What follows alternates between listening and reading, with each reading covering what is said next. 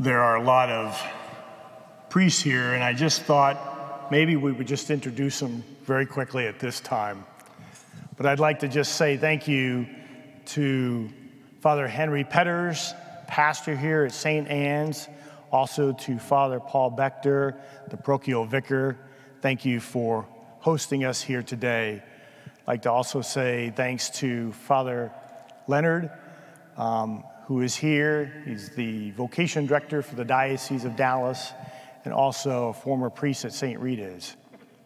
Also, a gospel was read today by Father Michael Higgins, who was my novice director, and also Father Nathan Malavoltes and Father John Mark.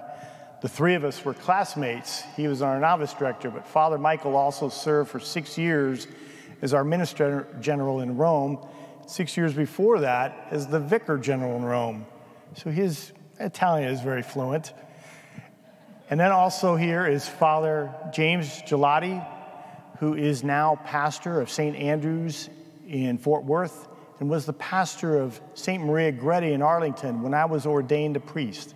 So thank you, Father Jim, for coming. And for Father Michael Siski, also who is a good friend and a pastor, vicar, the parochial vicar now at St. Maria Goretti. So thank you also to Father Ron Manicki, who is here. He is also a parochial vicar at Good Shepherd. Did I leave anybody out? Father John Mark? Okay. He's also a parochial vicar at Good Shepherd. All right. That only took 2 minutes, right?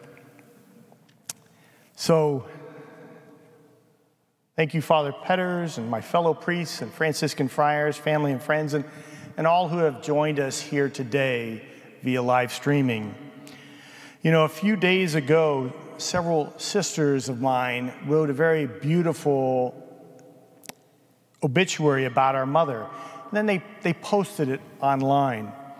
Perhaps some of you are here or viewing online have been able to read it.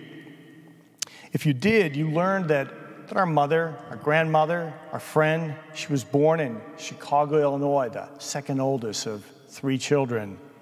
She grew up during the Great Depression and World War II, and then after that, off to secretarial school, and then a company where she met our father and fell in love.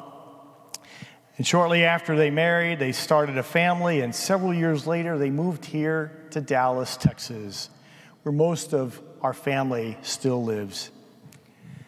But about 5-6 years after moving to Dallas, some friends introduced them to the Catholic Charismatic Renewal, which really changed their life forever. And it deepened their faith. And through the grace and the power of the Holy Spirit, they came to know and to love their Lord and Savior, Jesus Christ, in a deeper way. And as we heard in today's gospel, Jesus became for them, like the disciples, the way, the truth, and the life. You might say that he became their guiding star, their true north, if you will. They began to reorient their spiritual lives in a new way, to search and follow most closely God's way, God's truth, and God's life. And as they did, they began to show their children and others the way of giving and serving, the way of love and compassion, the way of really trusting in God's providence. Giving and serving were at the core of my mom's being. You know, it was what she loved to do with her time, especially after her children were grown and our father had passed away. She visited and prepared meals for the sick and the bereaved. She became an extraordinary minister at St. Rita's Catholic Church and brought the Blessed Sacrament to the homebound. She volunteered and served whenever someone was in need. She even engaged in prayer for the unborn and their mothers outside abortion clinics for many years. It was, in fact, outside of one of them that she passed out one time. And they said, Leona, who should we call? Well, I've got a son who's a priest in Ohio. And they called me. And I said, Mom, you've got 6 other siblings in Dallas. You should think of them next time. Well, and when she wasn't helping someone or at the abortion clinic, she was participating in Bible studies with her friends, attending daily Mass as much as she could, and participating in a weekly charismatic meeting with the Christian community of God's delight. When she wasn't doing that, she spent much of her time visiting and caring for children and then her grandchildren. She hosted countless parties for family and friends, for birthdays and anniversaries, for holiday celebrations and graduations and the like. She even traveled the world with her children and her siblings and her relatives, off to Europe, the Holy Land, South America, Australia, and even more. That was her life, and that too was her way. But there was one more person she loved to serve and spend time with, and that was her Lord and Savior, Jesus Christ, who she praised all the time. Praise be Jesus Christ, she would say daily to us. And just one example of Mom's love for God was revealed in an entry from her prayer journal that my sister Lynn found recently, dated November 24th, 2012. And Mom wrote, "What can I write to the Lord? I know I can write about how much you love me. And I may be writing this every day for years to come. And Lord, what should I tell my children? I know. I will tell them how much I love each one of them. It is the most important thing. I will speak truth to them too. They need to know, no matter what happens in their lives, that their ever-loving God loves them. May they never forget that, regardless of what happens. And I will remind them that their ever-loving God can bring the best through it. Thank you, Lord. Thank you, Lord. You have given me the best. And I love you with your holy divine love that you have given to me." These are simple words from a simple woman to her loving God, but they are profound too. They express a deep trust in Jesus during troubling times.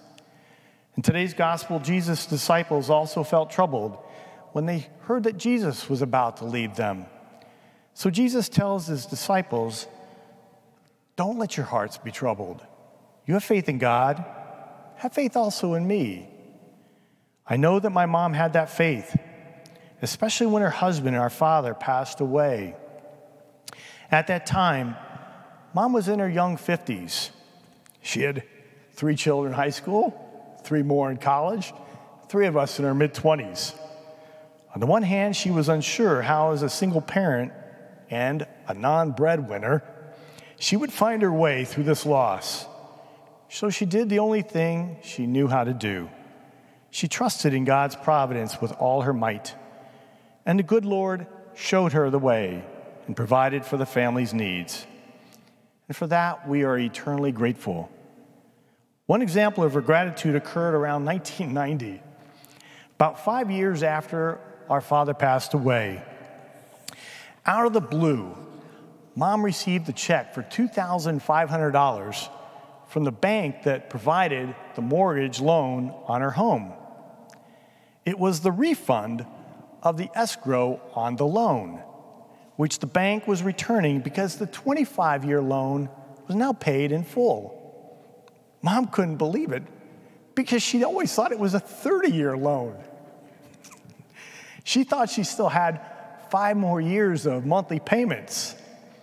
So how does she celebrate this good news? Like the story of the widow's mite, she took the $2,500 to her parish as a sign of her gratitude to the Lord. Little did she know, she now has to make the property taxes every year. They just happen to be $2,500. But ever since she told me that story, I would always think of her every time I proclaimed and preached the gospel story about the widow's mite. That time when Jesus was in the temple and he noticed a poor widow putting in 2 small coins. which made almost no noise in the collection basket.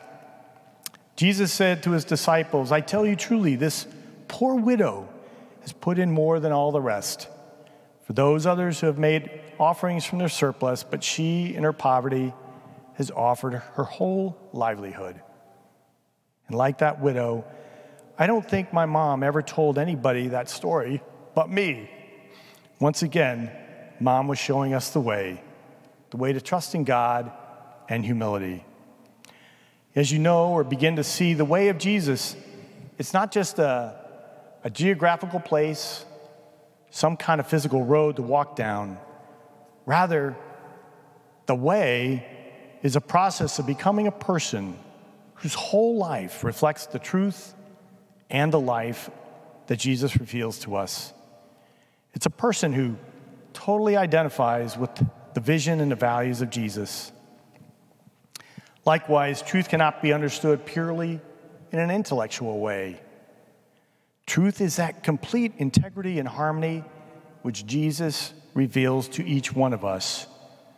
Not only what he says, but also in his life in person.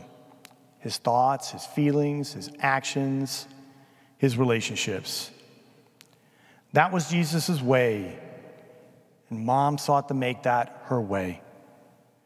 You know, after her mortgage loan was paid, she lived there in that house for about another 25 years.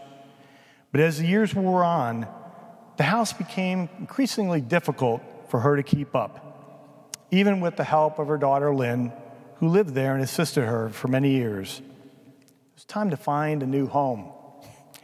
That's where her daughter Jenny and son-in-law Kurt and family came in. They opened their house and family to Mom for the past 6 years of her life. And so it was Leona's home too. But as her dementia continued to develop, there came a time when she began to say that she wants to go home. Sometimes we thought she was referring to her home that she had just sold.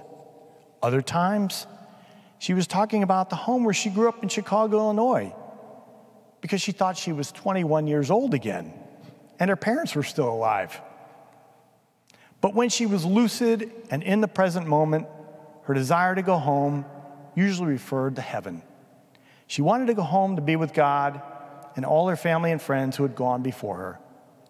This is what Jesus meant when he told his disciples a few days before he died, that he was going to his Father's house, where there would be many dwelling places, places he was preparing for them so that he could come back and bring them to himself. And as the end drew near for Mom more and more, we knew that that was where she wanted to be too. And so that's what we as a family told her in her final months, especially in her final days and hours. Go, Mom. Go to God. And go to Dad. Because in so many ways, like St. Paul we heard today, Mom, you fought the good fight. You have finished the race. You have kept the faith. May you now, too, receive that crown of righteousness that is promised to all who believe in him. And so a week ago, she left us for that dwelling place in heaven that our family likes to think our dad may be assisted in building for her, and maybe even a dance floor, too. I say that because yesterday was their 62nd anniversary of our parents' marriage. And in our mind and in our imagination, we like to believe that yesterday they danced with joy as they did on their wedding day. So thank you, Mom, on behalf of all of us. Thank you, Leona. Thanks once again for your faith and love. Thank you for your support through thick and thin. Thank you for believing in us when we struggled to believe in ourselves. And thank you for showing us the way.